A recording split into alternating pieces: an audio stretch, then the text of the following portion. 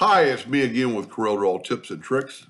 Just yesterday, I helped a young lady on this moon, and then she sent me the final result and was really happy that she figured out layers.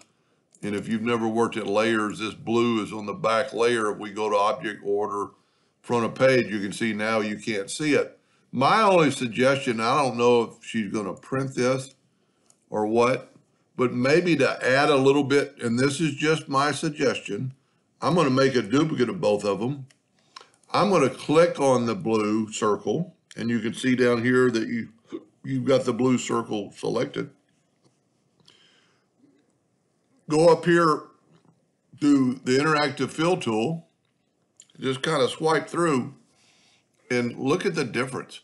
Now we could put that, a blue down there or whatever blue she had, and you could put, you could really play around with this and do some things and maybe just add to the detail to give it just a little bit. You wouldn't want to probably do that, but just give it some highlight, and just remember when you do that, you can go right here and smooth that out so it won't be so much. I'm not saying do that, but look how much, to me, the wolves and the moon kind of stand out. So I wouldn't do what I just did, but I would either one, pick a little bit lighter blue, or use the interactive fill tool and maybe even put a little different blue up top. Look how much more they just kind of stand out.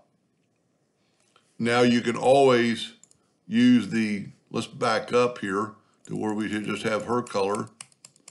And you could always, with that selected, you could use the transparency tool, and right here you got a transparency bar just to make it a little bit more transparent. Anyway, just suggestions. Hope that helped a little bit. Thank you for watching.